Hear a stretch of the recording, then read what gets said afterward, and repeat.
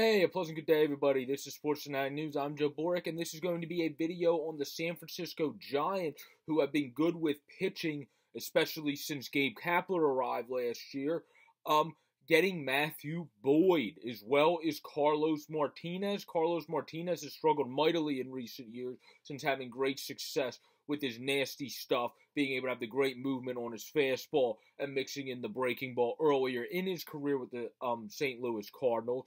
But now he has to try to get that back, try to get the confidence back, and try to just get the same repeated motion back each time. And maybe the Giants could do that for them like they got the best out of Kevin Gausman to get him the great contract he had now with the Toronto Blue Jays. So they have got the best out of guys. Zach Littell in the bullpen they got the best out of, and others as well that they were able to really produce. Look how good Logan Webb's doing. He was never that big of a prospect. He was probably their best pitcher last year. So especially in the playoffs. So, I mean, the Giants just know how to pull the most out of the pitching, and that's Carlos Martinez. They also got Matt Boyd, who's a guy that I wanted my Phillies to be interested in for years just because he's not anything special, but he can just eat innings for you as a lefty, pitch anywhere in between like a 3.5 to a 4.5 ERA, but just eat innings for you. He did have a very bad, I believe, 2020, but that season's a wash for me. I don't give a crap about the 2020 stats of anybody in most sports because there was so much underlining stuff going on away from the field. You couldn't see your family. Like, there's a lot of stuff that goes into effect, and we have to remember these people were human before they're players. So I don't screw 2020.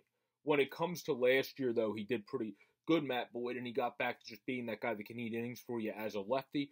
He has a solid mix-in curveball, but a good fastball changeup combination that's able to get him most of his outs.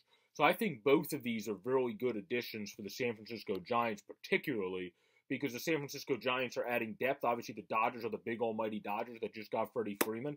But the San Francisco Giants don't back down. They continue to add depth. They continue to add guys that they think they can get the most and best out of.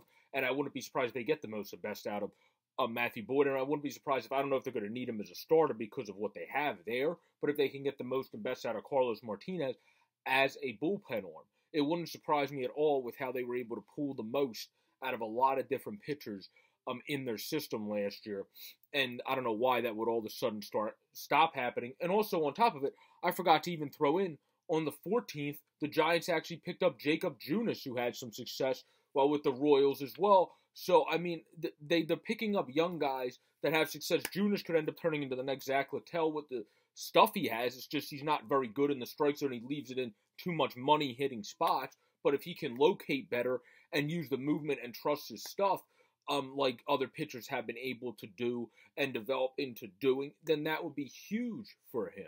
So we'll have to see, but the Giants picked up 3 pitchers that definitely have promise for them in Jake Junis, Carlos Martinez, and obviously the last, but certainly not least, probably the best, in Matthew Boyd.